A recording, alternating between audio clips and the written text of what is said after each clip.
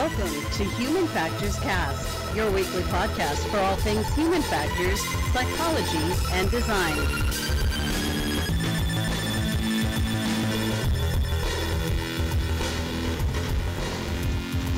Hey, today is October 10th, 2017, and you're listening to our first Human Factors Cast HFES bonus episode. I'm live here from HFES in Austin, Texas. I'm your host, Nick Roome, and we're joined today by my good friend and yours, Mr. Blake Arnsdorff, hanging out over there. Oh, yeah. It's too bad that I'm not there, but it's glad that I get to get recaps from Mr. Nick Roome about HFES. Man, how's today been? Oh, today was busy, man. We got a lot of stuff going on. So I went, just kind of broad overview of my day. I went to the the opening session, the opening ceremony, whatever you want to call it. I went to that, the plenary session, and listened to a chat from President Nancy Cook, and then I also the keynote speaker was Ron Davis, and he talked a little bit about police reform. I do have notes on all these, so we'll go through all these in depth, or a little bit more depth than just this kind of broad overview. And then I went to a couple panels here, usability testing methodology and system development, and those were both really interesting. And then I ended out the day by going to the poster session and met with some really nice folks there and talked about some of the exciting student projects coming out of there. So we got a lot to unpack here. This is going to be to let our listeners know, this is going to be a little bit shorter episode, right? This is a bonus episode. This is a nice, sweet little morsel that we are giving to you guys. There's no – if you've been to a conference where you are talking all day with other people and networking, you know that it is hard to talk all day and then keep talking. So this is going to be a little bit shorter. I hope you guys understand that you don't expect like a full hour out of this episode. For sure. Well, so do you want to just jump through maybe in a chronological order what you experienced, like starting with Nancy Cook's talk? Sure. I think that's a good way to approach it. So HFES day one, I show up to this opening session and, they do as they normally do and talk about the HFES organization, and they talk about how it's grown. And then Nancy Cook, like I said, she gave this speech on kind of how to address society's greatest challenges. And last year, they talked about cybersecurity. It's the same type, but a different topic. And so the way Nancy kind of broke this down was she was thinking about this in terms of buckets. And they mentioned this last year, I think, too, where they talk about sustainability, human health, vulnerability, and the joy of living. And she kind of broke it down in terms of, where we don't see human factors in engineering applications. It's not that they're not there. It's just that we don't understand the problem. And I thought that was a really interesting point that I'd like to unpack a little bit with you, Blake, because I think that we do that on a week-to-week basis on the show a little bit. We kind of to pull back the curtain a little bit on the process of how we pick the news stories, we kind of go through them one by one and say, is this human factors? And if so, why is it? And, we try to push ourselves to get those stories that are fringe or that may be tangentially related. I think that's kind of the beauty of what we do and the challenge, too, on the show, because it's one thing to really dive into just scientific papers that are coming out of the community or getting on things and looking at just their UI, but we often tackle, like for the past few months, it feels like we've been tackling a lot of like the legislation in relation to self-driving cars and automation and how that'll impact multiple people, like at what you kind of talk about in the notes at like a big systems level. But before we dive too much further into that, Nick, you've got these 4 buckets of points that Nancy made. And are these, from her perspective, kind of how that you would tackle the greatest challenges for society? I don't know. I think I'm having a hard time remembering. And if any of our listeners were there and did hear this, please feel free to chime in on our social media or our Slack, because I wrote these down and I thought I'd remember, but I just do not. And I think it was kind of categorizing the types of human factors problems, if I'm remembering correctly. So you have like sustainability problems, you have human health problems, you have vulnerability problems, and joy of living, or sort of these nice to have features. That's kind of what I'm remembering, but I may be, if our listeners are listening, please write in and let us know how wrong I am. No, this was okay. I have to explain to you. This was like first thing in the morning, like, and it was probably like what 3 o'clock our time. No, couldn't have been that. It was like 4 o'clock our time, I guess, 4:30 that I was waking up. So pretty early. Gotcha. Well, yeah, I mean, kind of looking at it and thinking about these broad topics, it looks like these are maybe the 4 categories, like you're talking about, that encompass the greatest challenges to society. And I can totally see her point about when we don't see the HFE application, we don't really truly understand the problem. Especially in the last one, the kind of like the joy of living. Like, honestly, I think I spend a lot more time looking at how to make something more efficient versus how it's ever like enjoyable for somebody to use. And I know this particular kind of like broad topic also gets into like quality of life for the elderly and design in that respect. So that's a really good point by Nancy Cook. I wish I could have heard the talk, but you've like summarized it great. Yeah, you know what? I think next year I'm going to try to partner with HFES and see if we can't get audio from these talks and present them on the show. I think they're a great opportunity for, no human factors practitioner left behind. I think, that's part of the reason why I do these recaps. But if we can actually get the audio next year, that might be something really special to bring to all of our listeners. Oh, for sure. Yeah. If we can't get a little spot to do a live podcast in there, I mean, that would be awesome to do a real recap of kind of like going through the talking points. But anyway, I think this is a pretty awesome way to do it as well. I think so too. So moving on, she kind of makes this point that we need to take a human systems perspective, right?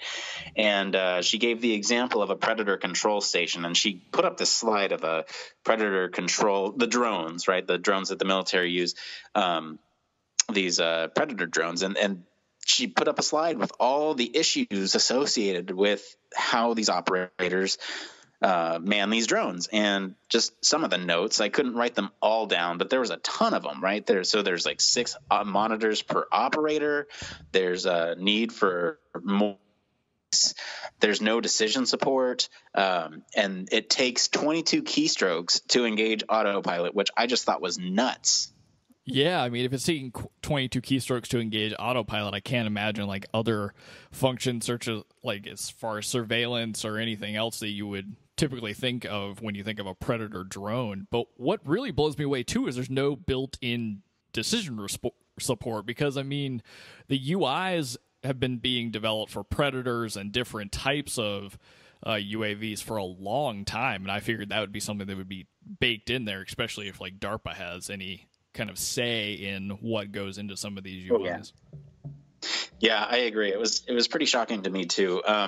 But so her emphasis was on think about these systems, right? Think about how not just the individual UIs of each of these screens kind of play a role in the operator's ability to complete their tasks, but rather how the system as a whole operates. And then she's, mentioned, think about the consequences that one UI change or one change in a smaller system might hire of the system, right? So if you make a small UI change, it might affect how they do the whole process. Oh, yeah. I mean, that, and it's kind of insane when you think about just the UAV example, right? Because it is truly like a system operating within a system, because you've got an aircraft that's dealing with an entire, sounds like a room of people, of operators watching these different monitors, doing these different actions, but then they're operating within the aviation context. So that's like an entire system of rules related to commercial aircraft, military aircraft, and now down to UAVs. So yeah, if you're changing UIs or changing processes, like that has the ability to affect things all the way up the chain, even when you're just flying the aircraft in the actual airspace. Right. So continuing on here, she goes on to talk about how collaborating with other disciplines is a big part of human factors work, and it's hard to do because you have to communicate about the problem.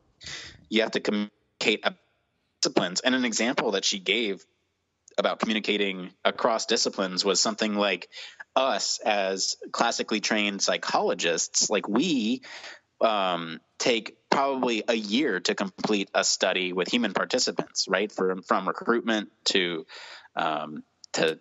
testing and evaluation, all that stuff. It takes about a year sometimes. Sometimes we can pump them out quite quickly, but sometimes we can't.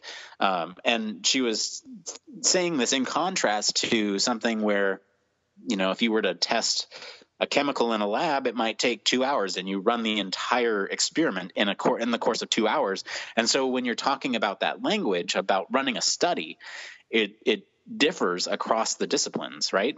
Oh, most definitely. And I mean, there's always a gap between who you're communicating with too, and trying to make them understand the utility of it. Because I think definitely right now, I know that you probably experience it, and I definitely do, trying to figure out how to integrate the research background that we have into like an everyday business process is really tough, because you don't get a year to really recruit participants, all that. I mean, this is like within a matter of a few weeks, maybe a few days, because of who you have access to, how quickly you need decisions made. Like you have to ramp this process up.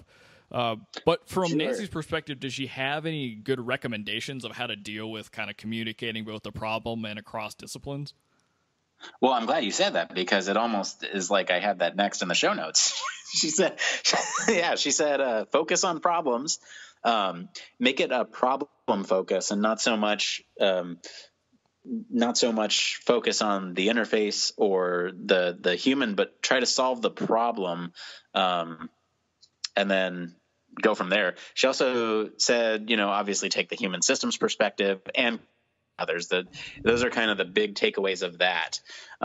She goes into talking about Medellin, and she called this part of her speech the Tale of Two Cities, right? It's one city, but basically there's two halves to Medellin, where you have the poor half and you have the flourishing side, where the poor half has got a lot of murder and homicide and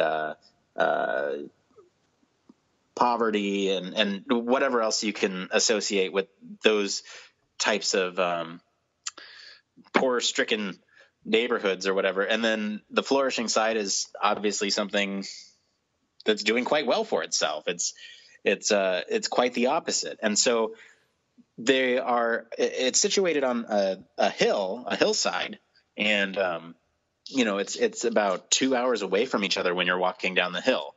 And that comes into play a little bit later. But she was talking about this reform project where they put museums and schools and gardens in the poorest neighborhoods, and collaborated with gang members to kind of create this graffiti art around the city. And they even went so far as installing escalators in the city. So that way, by doing all this, they reduced the homicide rate, because they were educating. They were educating. They had schools and museums in these neighborhoods. They were working with gang members to create a piece of art that they were proud to have in their city. And then tourism increased too, to the previously most dangerous areas. People were visiting these museums and schools and parks. And then because of these escalators, I thought this was really neat. They reduced the commute time from 2 hours to 15 minutes. Wow, that's an incredible amount of changes from just taking like she mentions a systems perspective, right? Like trying to figure out, okay, we got a problem as far as we want to improve part of the city, and what can we do? And I think really the key thing in this is that collaboration part again, being able to figure out how to communicate effectively with community members and bringing things to them that are going to make them proud of their city, but as well, like putting in educational pieces like museums and schools and technology like escalators to just improve the overall. That's a really cool project. And I feel like that's applicable to even a lot of cities throughout the United States. Yeah. And that actually, the collaboration piece was one of the lessons learned she brought up. She said the collaboration was key to making this happen, not only between the people who were planning this, but the collaboration between the people who were doing all this stuff, and the gang members, the collaboration between the project people and the community. They incorporated the community, and that's another important point that we'll bring up a little bit later when we talk about Ron Davis's speech. But the only other point that she made was that the technology that was involved, the escalators, the museums, the everything else, that was a means but not the end, right? The end was still focused on the citizens and how to improve their lives, not necessarily what technology was used, but how to improve it. Yeah, and I think that's an applicable statement for everybody in the human factors field or in UX or whatever it is, really, if you're working with technology. I mean, I really like this focus on the problem, and I think that's something ingrained in me by like the science background, right? Like you want to objectify what the issue is you're trying to solve. And so really the technology is not really a means, and it doesn't matter what you're necessarily using. It's just how you solve the problem and what you have available to you. So that's awesome talk, man. Yeah, I agree. Definitely was a good talk. So after she presented, then we had Ron Davis. And Ron Davis he was the keynote speaker. He was the executive director of Obama's task force on policing. So that's pretty cool to have somebody of that stature actually talking to us.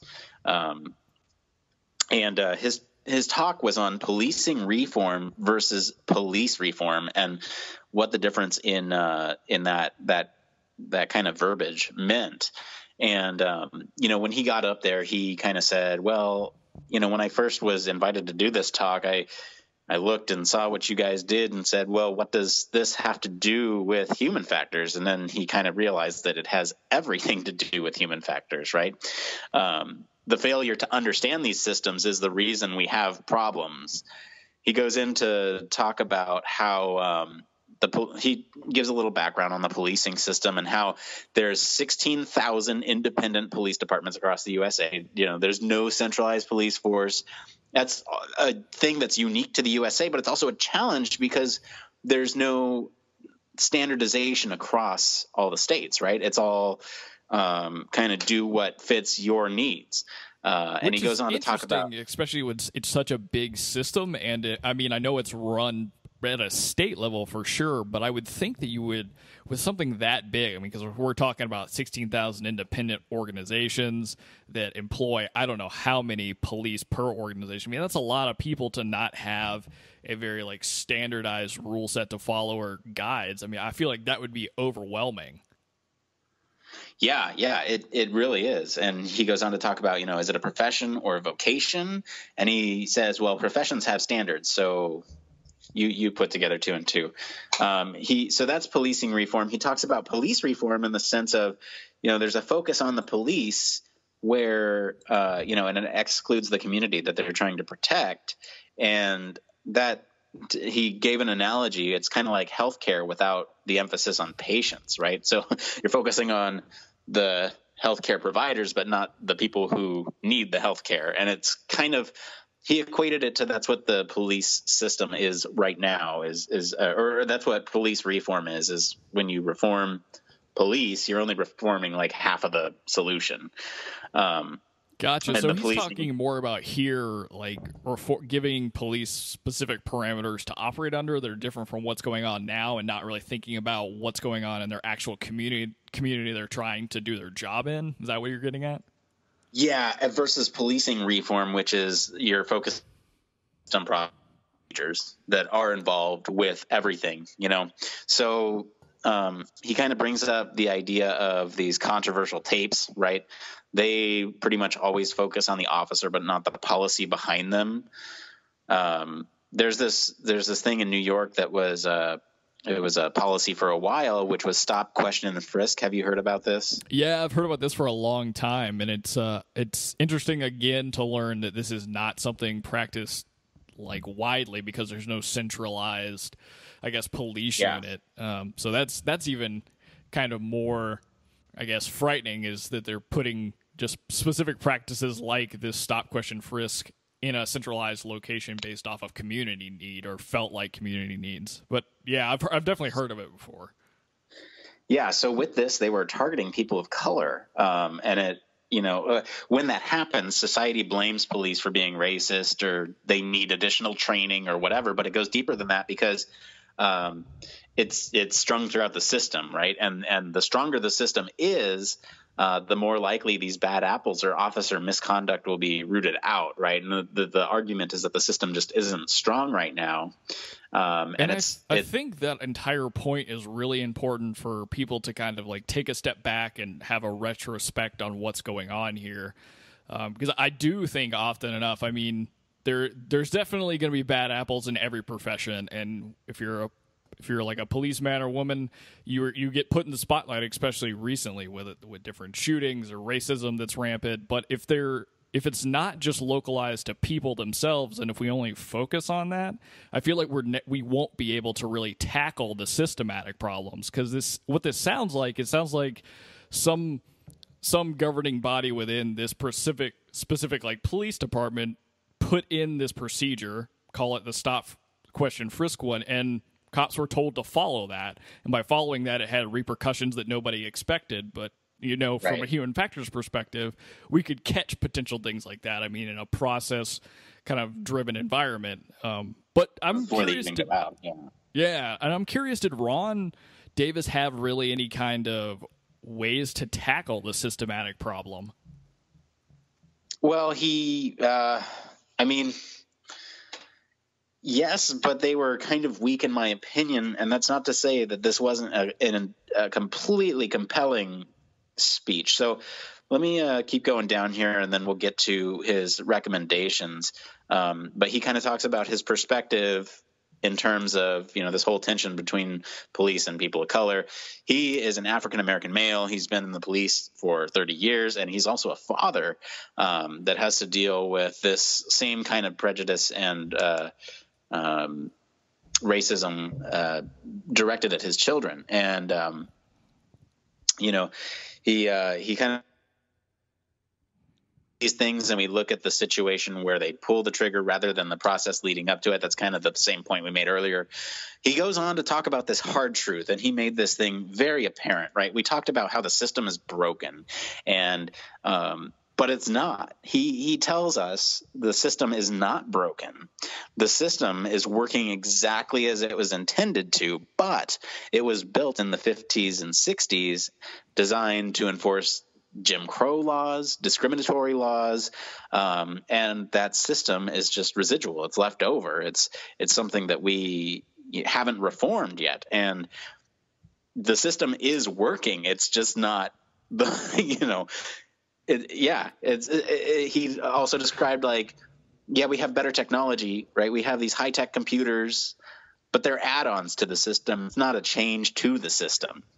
Yeah, that's a really interesting point from his perspective. And, I wouldn't have had the insight to really think about it that way. But, I mean, if it's a system that's existed since about, the 50s, then, yeah, it has to go under massive changes just to adapt to technology, much less the times and how they've changed.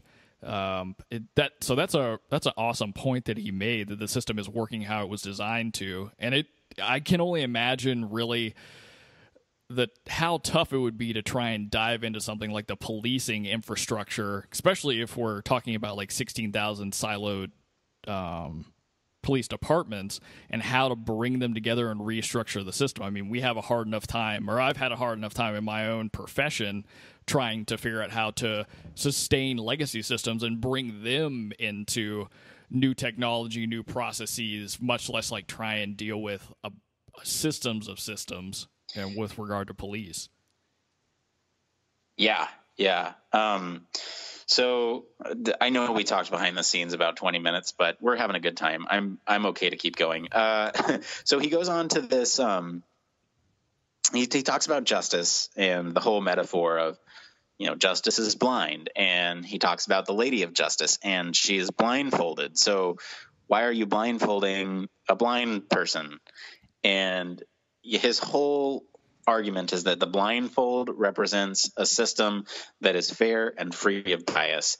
And when we're faced with these challenges, we revert to the older systems. And so he kind of ended it out with his recommendations and committing to fighting for justice. He kind of said, stand up, speak out, kneel, do whatever you want. The only unacceptable thing to do is to remain silent about what you want changed. And I thought that was really powerful. He goes on to talk about some recommendations here. He goes, I'm going to borrow a phrase from millennials and say, stay woke. When I saw that, I could not help but just laugh a little bit because that's just an awesome one to use. I know. Yeah, it's relevant, though. And he says, accept the responsibility. It's our responsibility to stand up, speak out, all that stuff, educate and inform others about what's going on. It's what we're doing here on Human Factors Cast. All of our listeners now know about this.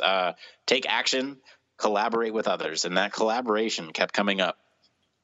He goes on to talk about the two different versions of America, which tied in really nicely with Nancy Cook's speech. He talks about U.S. law enforcement versus the people they're trying to protect, and kind of says sides of the same coin, but it's two separate peoples. That makes complete sense, right? I mean, because how do you? I don't know. I've always felt like even since I was a kid, there was a separation between the two. And I don't know where I was raised and where I grew up. I mean, when you saw a police car coming, it gives you like a jolt of fear. It's like, why is that even here? What's going on? So there's an element of fear that's like associated with law enforcement that I feel like it's hard to break that tie either between the fact that it is like somebody enforcing the law and, our past history with various violence and what's going on in the social climate nowadays. So I can imagine this being very true. And I think it's important to also remember that that's not every police officer, and there is plenty of great men and women out there. Yeah. I mean, this speech was really powerful, and I am 100% glad that I attended this. This was something that I was kind of meh on when I saw it on the session information page, and man, am I glad I went. It was a really good speech, and he's so well spoken, and it's no wonder Obama appointed him to lead his task force on police reform.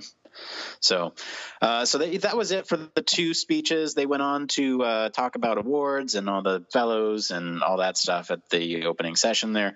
The only noteworthy thing to me, at least, was that the Human Factors Prize went to an article on hacking the human, specifically pertaining to cybersecurity. So that goes back to that whole big talk last year at HFES, and it's a nice tie back to say, hey, look, if you do research on the things that we call attention to at these things, you're likely to win a prize if it's good.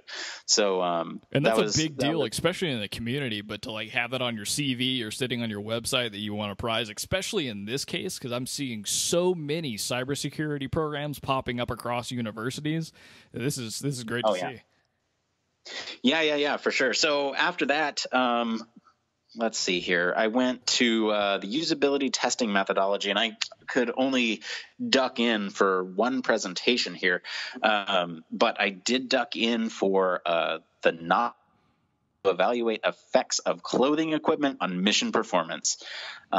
So this was looking at dynamic marksmanship evaluation methodology. So what that means is they were basically looking at how effective are you at being able to shoot a gun while you have all this encumbering stuff on you. Which is super relevant for a lot of like military personnel, and I would assume, yeah. Yeah. In the past, they've used these live fire marksmanship tests for testing. And in this study, they're able to manipulate the amount of targets. So in this specific study, they did one target, 4 static targets, and 4 dynamic targets that moved, as well as they were able to vary the equipment and encumbrance levels, and also what kind of positions they were in. So standing, kneeling, and prone. And this whole thing was aimed at early developments prior to acquisition, so you don't have to put them through the ringer, so to speak, after they're already created. Wow. So I'm not sure if they really brought this up during the talk, but I mean, is the reason that they decided to get away from the live firing marksmanship testing and opt for using a simulation in this case because they had a lot more control? Because it looks like they were able to like vary equipment and encumbrance levels as well as position using simulation. And I feel like you lose fidelity, but this allows a researcher to get like probably more detailed data and very specific depending on I think that was part of it. I think that was part of it. And I think the other part was the whole fact that the live fire testing is really expensive to run. There's a lot of logistical nightmares to go through because it is fire. So I think just another way that they can do this. It's kind of like doing a prototype, if you will, in software development. It's to me, it kind of screams the same equivalent, where it's cheaper to do and easy to manipulate. Cool. Now, Nick, you've got like another panel topic down here that I'm really interested to hear you talk about related to the power grid. Yeah, so this was at the system development panel. And this one I was able to stay all the way through. And I'll just go through these one by one. Wow, we're already at 30 minutes. I can't believe that. I was sitting here. I was like, you know what, Blake, we'll try to make this 20 minutes. But I'm having a good time. I don't care. It's a bonus episode, whatever. I'm happy our listeners get to kind of peek in. Like I'm really glad we actually didn't pull in a guest for tonight. Otherwise this would have gone forever. Okay. So let's talk about this North American power grid. This is something that's kind of near and dear to my heart, only because I have a little bit of experience working in the field. And, the North American power grid is that it's vast and everything pretty much affects everything, right? So something in Florida, if something happens in Florida, it could affect what happens in New York. And same thing on the West Coast. California will affect Washington and vice versa. And you have sort of these major electrical power control centers that monitor this data. And there's, phaser measurement units and other buzzwords about how power flows. But basically, the point of this talk was, how do you make this data understandable so that operators can make these decisions accurately and timely, and make the right ones? Yeah, because I'm imagining that if we're talking about something as complicated or sounds complicated as like phasor measurements, and then what that means, especially because I honestly didn't realize that the grid can affect like if something's affected in Florida, it might hurt Washington and California as well. So that's got like a lot of decision implications. So data visualization has got to be a really big deal for these guys.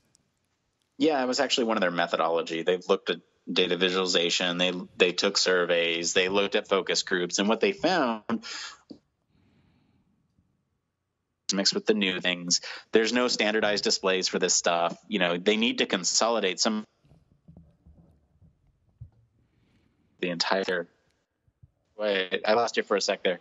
Yeah, you cut out from about the too many old things being mixed in with the new. And I did hear that you said there's no actual standardized displays. I'm kind of surprised, especially in something that really leaves like a power structure so vulnerable. Yeah, for sure. They validate some of these tools that they use. They need to take kind of that holistic view of the power grid to really take everything into account. And a lot of their day-to-day activities, surprisingly, are just acknowledging alarms. Look, something happened. Okay, great. React to it. Got like a bad feeling that a lot of like just typical signal detection problems fall into that category of day-to-day activity. Oh, for sure. Use, things like cluster. Some of the design principles they wanted to implement for this was to kind of bring these overview displays and make them visible from everywhere within these control centers. So that way everyone on the floor can see them, but, then also have your own kind of workstation as well. And to get at that reactive alarm, the alarm comes in and they react to it. They wanted to go into the proactive part and say, well, what can we do before the alarm even goes off? Oh yeah, that makes a lot of sense. And even though like having an overview display, I know that gets really tricky, especially if you've got multiple operators that focus on so many different things. Especially, let's say if the overview display still encompasses a lot of information. I mean, that's again a big time data visualization problem that you could like at a glance pick out what is necessary that you need maybe to make a decision or to have in your head so you can make a proactive decision before an alarm goes off. Yeah. And so what they did was they tested different prototypes with various scenarios. So things like faults, earthquakes, and what I thought was interesting was cyber attacks and terrorism on the U.S. power grid. And I'm glad they included those. So their solution basically was a separate screen focusing on rate of change rather than the raw data. Otherwise, it's information overload. Yeah, and I think that makes sense. And I'm definitely with you on I'm glad they tested for cyber and terrorism as well, because I mean, there's been a lot of books that have been coming out recently about the vulnerabilities of the power grid, especially related to cyber and terrorist attacks. So understanding how to make quick changes based off of whatever interfaces and data you have available is definitely a step in the right direction if there's no standardization for these things. For sure. I'm going to start glancing over these, and let's just dig into something if we find it interesting. There's one in particular that I think you'll find interesting, but this panel was really good. Next up was a comparison of alternate human viewpoints and frameworks, and I'll just kind of glance over this, but there's different human viewpoints in terms of architecture frameworks, right? When you think about architecture frameworks, they are sort of these varying perspectives of a system, right? You have like services and product management and hardware, but the humans are missing. If you think sort of these concept diagrams where you have, hardware communicating with each other, like you have the planes communicating with the ships that are communicating with the drones, the human view, like pilots, drivers, and operators in those diagrams. And this whole talk here was kind of comparing two of these things, which was there's two different viewpoints of the human perspective. There was the NATO version and the MODAF version, which MODAF is Ministry of Defense Architecture Framework, but neither of those have been adopted by either the Department of Defense Architecture Framework, which is MODAF, or the Ministry of Defense, which, just for everyone's awareness, is U.S. and across the pond. Yeah, UK. There you go. Sorry, it's brain dead over here. The comparison part was that they are similar but different. The NATO version is focused more on human performance modeling and analysis. They do a lot of work with Imprint, which is a task analysis software. I've had the pleasure of working with Imprint.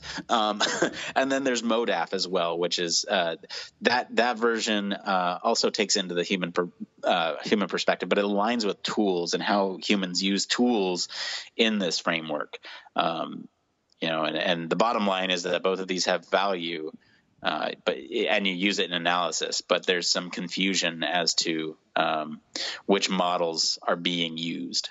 I mean, it makes a lot of sense too, and especially how we're talking about like the humans kind of out of the loop. And I'm going to tie this back to Ron Davis's point of these are systems and architectures that were probably developed a long time ago, and we didn't worry as much about anything but how are the machines going to work? Are they going to work together, and how do they have to work together? And now I think we've come to a point where our technology is caught up so well that we can really focus on the variables produced by human behavior within these complex systems. And so reworking these architectures to really include human perspective, like it seems like NATO's done, sounds like a move in the right direction. Yeah, for sure. So the next one, some of our colleagues, former coworkers for you, and my colleagues, current coworkers, did the HSIF, which is the Human Systems Integration Framework. They defined basically what HSI is and how it's integrating the human with a system. That's very high level, but they kind of illustrated how it works in the DoD life cycle, and they talked about how HSI practitioners kind of compete for resources when it comes to acquisition programs, and the practitioners tend to be just embedded within these things, and it doesn't really do much for them.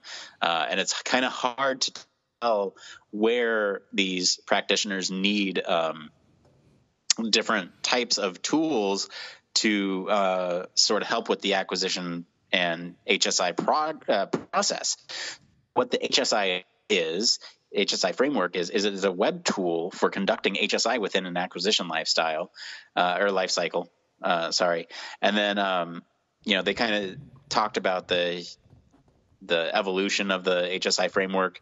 And man, even if I didn't work with these guys, I thought this was a really impressive set of tools to kind of keep HSI practitioners on track with the right tools that they need at the right time with the right people. Like that is, it makes things really explicit for system engineers and even human factors engineers, where they need to know what they need to do.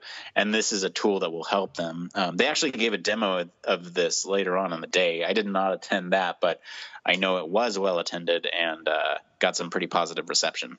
Yeah, and I mean, that makes a whole lot of sense, because just tying it back to Nancy's points right earlier, like having to define the collaboration between multiple parties and being able to state the problem. Well, I think this kind of facilitates some of the, okay, this is what I do and this is the process that I use within this acquisition framework. So this almost gives like a very nice bridge between multiple parties about how all this works in this life cycle and what needs to be done. I don't know, it seems like a good way to communicate steps to be accomplished and give people like a common ground. That's what it sounds like from what I'm hearing.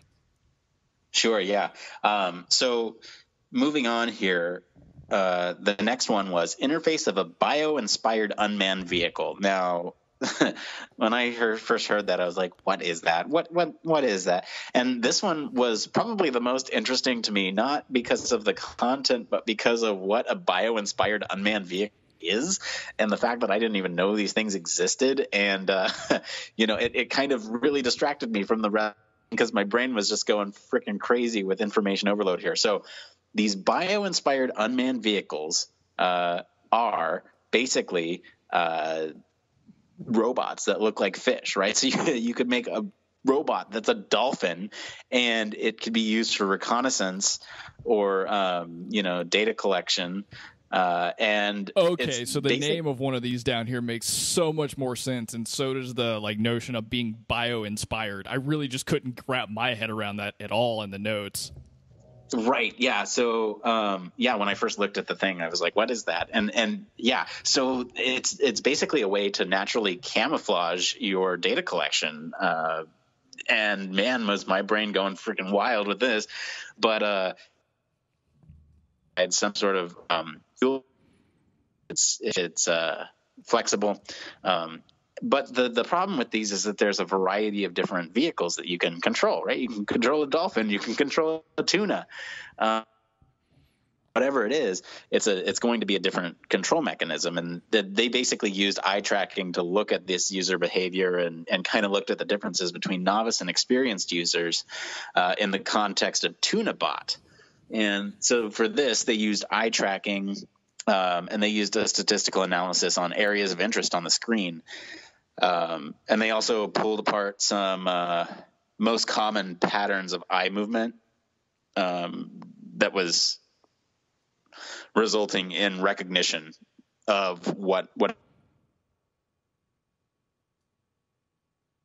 Sorry, Nick, I think we lost you a little bit there. But yeah, I mean, that makes sense to be checking out how different saccades of eye movement equate to what people are recognizing, I guess, on screen. It's just blowing me away that there's something called TunaBot that actually has like reconnaissance utility. That's just an awesome design. I would like to actually see one of these in person. Presentation that I was really impressed. And of course, info, like it's pretty straightforward. And they kind of go into let's combine some of these areas of interest on the screen to reduce the eye movement to save time for the operator. Yeah, I mean, that's like bread and butter human factors research, just making the operator's life a little bit more efficient as far as what they're looking at on screen. That's pretty cool. but in the context of bio-inspired unmanned vehicles. That's awesome. Okay. Yeah, So, I want to drive a dolphin for a day. I'm just going to go sign up for that. That's so cool.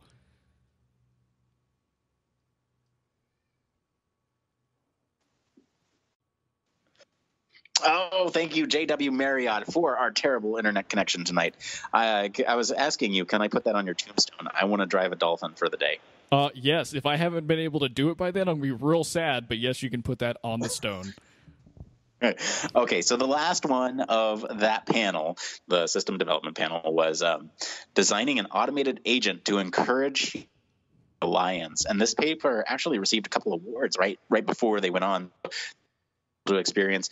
But they talked a little bit about human reliance versus compliance, right, where reliance is when an alarm goes off, you rely on that alarm to alert you, versus compliance, the alarm goes off and you respond to it.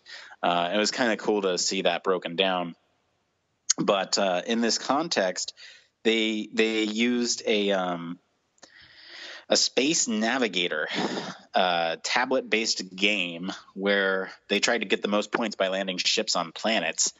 And it's pretty simplistic. It's just a 2D thing. But they basically created different agents, which are virtual assistants that help with different things, right? So trajectory drawing versus straight line drawing. They had step back, which is it detects a collision as imminent and it steps back to avoid that collision. It will also route through the least congested areas and random pathways. And those are the different agents that they employed in this study. And they were looking at collision avoidance because that is how they measured reliance.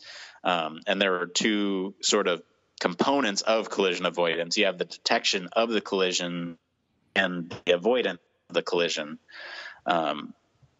So they basically took 24 participants to, utilize these collision avoidance agents and use the straight line plus a combination of these other ones, the step back, the least congested, and the random trajectories, and manipulated reliability throughout the study, right? So as it was going on, their goal was to avoid collisions, and so they would see these pathways, and if they trusted the system or relied on the system, they would 100% of the time, that's 100% reliance, and they would just keep trusting whatever. But as they the reliance goes down as well. So there's a lot here. It's kind of hard to break apart talking about it. But it was a really good presentation. They talked about. Go ahead. That's just a really interesting point because I think she's there. One of your current colleagues and one of my former did a lot of research in trust and automation, and this sounds like a little bit of a new distinction of really talking about compliance and reliability and getting at the construct of reliability and what does that really mean based on what we're seeing. So this is a really cool thing. You might want to, I wonder if Tina actually saw this. This would be an interesting thing for you to talk to her about. But anyway, I mean... She actually chaired the session, so she was there. Of course. Yeah, that makes perfect sense. Yep. A happy family. So just about some of the future applications, right? Was this really reliance that they were measuring? They want to further parse out the difference between reliance and compliance, and they want to test this out in other areas, right? So that was it for the systems development to round out my day, I went to the poster session and met with some really nice folks. Oh, thank you, JW Marriott, for our shoddy internet connection. That tonight. So, I ended up the night with the poster session. I met with some really nice people. Some of the posters that stuck out to me was this one called VR, What We Eat. And I thought it was that is an excellent title. I just had to meet the author of that one because the title was so good. But it was kind of looking at how can we use VR as a persuasive technology, and they used it in the context of not necessarily converting someone to veganism, but to understand the perspective of vegans. And, would you eat a cow if you embodied a cow? Those kind of things. Okay. I see what they're doing there. Yeah. Geez, that's intense. I have the paper. I haven't actually read through it yet. But the author was very nice. And that's G.A. Song from University of Central Florida. I also talked to a couple other ones about resume displays, which, have you ever seen those graphics on a resume and wondered, are they effective? You know what I'm talking about, the graphs on my skill set with Adobe Illustrator is super high. Yeah, kind of like your provision or how proficient you are with a specific tool type of graph. Yeah, they kind of broke this down and said, was this what method? And the context was within you're a principal. You want to hire a 6th grade teacher or something, and I believe the results were they prefer the traditional. But, we had a nice discussion about does this transfer over to something where you'd have like a design job, right? Would it be more preferable to have something where you're trying to hire a designer and you can see these visual aids? So that's the next steps. And then I also talked with oh boy, I don't have her card. Dang. All right. Anyway, I talked about uncertainty visualizations and how that we had a nice chat about how to display uncertainty on a map and temporal sort of representations of uncertainty and how you break that all down. But yeah, there were a lot of great posters out there tonight. I want to thank everyone for being such a great sport and presenting today. It was I love this community, and everyone did such an amazing job today chairing the sessions and holding everything together and presenting on their posters. So just big congratulations to the entire Human Factors community. It was a really great day at HFES. It sounds like it, man. And thank you so much for coming on the podcast for a second day in a row and just breaking it down. I know I'm a little bit selfish because I know it's really helpful for me and I love hearing about it. And I hope the listeners get a kick out of it too. It's a great bonus for everybody. I hope so too. Blake, you want to do this tomorrow? Yes, let's just do it every night this week or every night that you feel up to doing it. Maybe not Friday night because I'm actually traveling, but we'll see. I think I can do it tomorrow and potentially Thursday night as well. So stay tuned for that. But go ahead and hit that thing. I'm going to wrap it up. That's it for today, everyone. Did you guys like our bonus episode? Did you guys, if you were here at HFES, did you guys see something interesting that I missed? Because I know I missed a ton of it out there. There's a lot of stuff. Let us know. You can follow us all over social media. Head on over to our LinkedIn, Facebook, or Twitter at HFactors Podcast. You can always talk to us on our SoundCloud, or you can send us an email at humanfactorscast@gmail.com if you have any tips about where we should be tomorrow or Thursday. That's a good way to reach us. You can also leave us a voicemail at 901-646-1432. That's 901-646-1HFC. If you like what we're doing, you can support us on our Patreon at patreon.com/humanfactorscast. And always, always, always, I love it when you guys like, subscribe, review us on Apple Podcasts, the Google Play Store, or whatever your favorite podcast directory is, because that helps us grow. And, of course, you can always reach us on our home on the web, humanfactorscast.com. Mr. Blake Arnsdorff, thank you for hanging out with me tonight and helping me break down all this stuff that I needed to unpack. Where can our listeners find you if they want to know more about you and hang out with you online? Oh, for sure, and thanks for having me on for this, Nick. This has been a lot of fun. So you can find me at Don't Panic UX on Twitter if you want to get in touch. Excellent. As for me, I've been your host, Nick Roome. You can find me on LinkedIn or Twitter or here at Human Factors and Ergonomics Society in Austin, Texas this week. On Twitter, I'm Nick_Roome. Thanks again for tuning in to Human Factors Cast, guys. Until next time, I guess tomorrow, it depends. It depends on tomorrow's stuff. It depends on tomorrow's stuff. Oh, my God. Oh, Blake, I'm so tired. I'm going to end every podcast this week with I'm so tired.